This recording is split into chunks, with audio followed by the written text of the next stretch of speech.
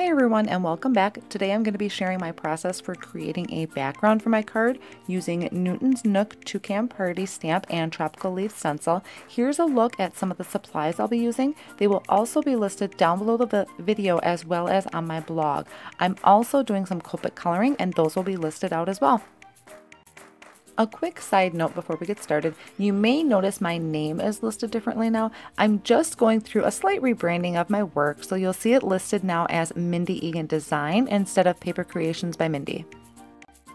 I'm starting by creating my background with a mix of greens from the Holtz Distress Oxides. I'm taping my stencil to a piece of cardstock, and the reason I'm taping it from behind is so when I remove the stencil, I'm not ruining the front of my card. I'm also going to tape down the stencil to my craft mat so it doesn't move around. I'm using the painter's tape, and as a little tip, make sure when you tape your tape from the back doesn't touch the tape from the front. You will see what I mean later. The two sticky sides of the tape overlapped each other and I had a really hard time getting it apart, so just be careful. Back to the ink blending, I'm using Twisted Citron, peeled paint, and Lucky Clover Distress Oxide and applying that randomly on my stencil with my jumbo dauber. I noticed these daubers in a video from Gina and gave them a try. I really do like them. They have a nice rounded edge to them, a little bit more pricey than the handle tool that I was usually using, but I just really like how they blend the colors better together and I don't have that circular mark when I put my ink down. So I'm just dabbing these colors around, and I'm dabbing because I don't want to catch the edge of some of the leaves. The dabbing just makes it a little bit safer and still has the same effect.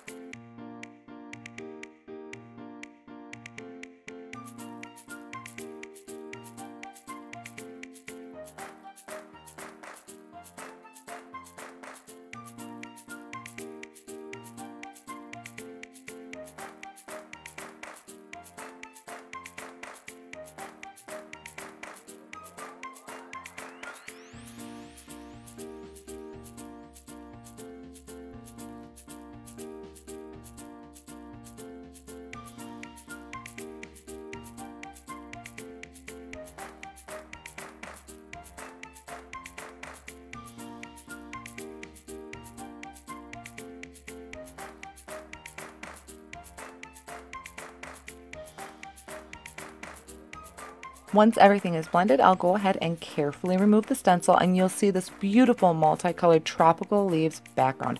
I love how these came out with the 2 to 3 toned look to them. This can also be tried on some green cardstock too, so some tone on tone work. And since it's the oxides, it'll work well on the dark cardstock.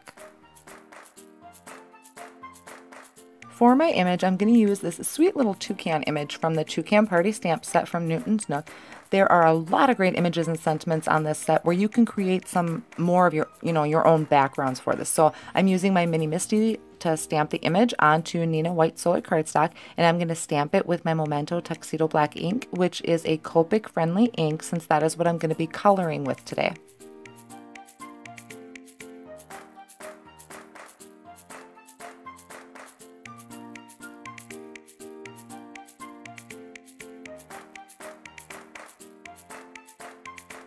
I've sped up the coloring portion of this video, but if you prefer, you can skip this section and skip on over to 7:54 of the video. Typically what I do for coloring is I color from dark to light. So I'm going to start in with the darkest color and go around where I think my shadows will be and just blend them out from there. I will continue that same process for the entire image, sometimes going back over the areas again to just get more depth to the colors. All of the colors that I'm using will be listed on my blog.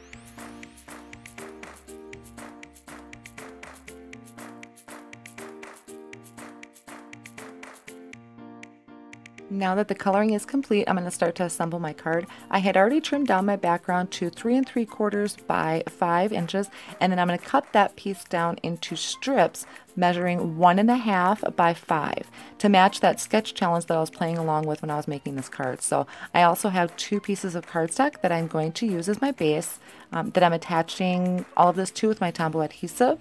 Then I'll add my strips of the stenciled background. Before I attach my image, I need a sentiment. So I picked something small just to add to the corner of my image, and I'm stamping this with some Gina Design black Onyx ink. I just recently purchased this ink and I love it. It's a really nice crisp black ink.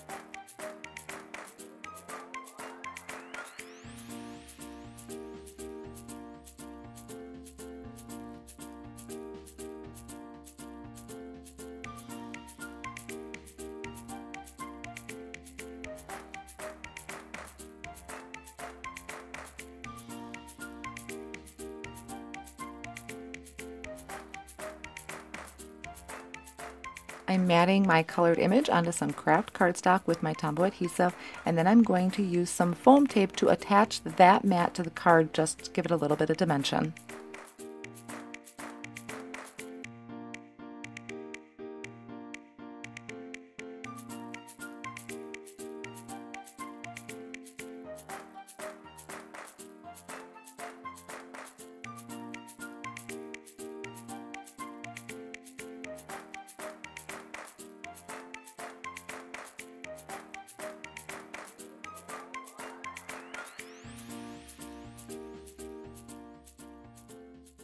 Here I'm going to add some Nuvo Crystal Drops Ebony Black to some of the spaces between the leaves and around the flowers just to give it a little bit of interest. I always squeeze a little onto some scrap paper first just so it doesn't bubble out on me.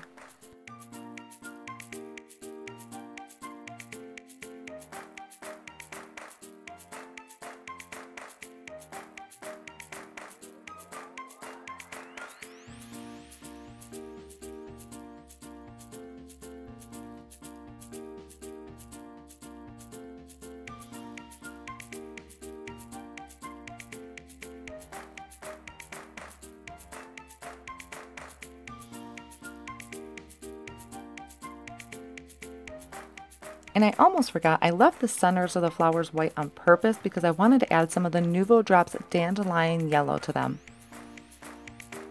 This completes my card for today. I love working with stencils, and this was a fun way to change up the tone of the colors. If you enjoyed today's video, please give it a big thumbs up and feel free to drop me a comment. I love to hear from the viewers. Subscribe to my channel to keep up to date with my latest creations. Hope this inspired you. Thank you so much for watching, and see you in the next video.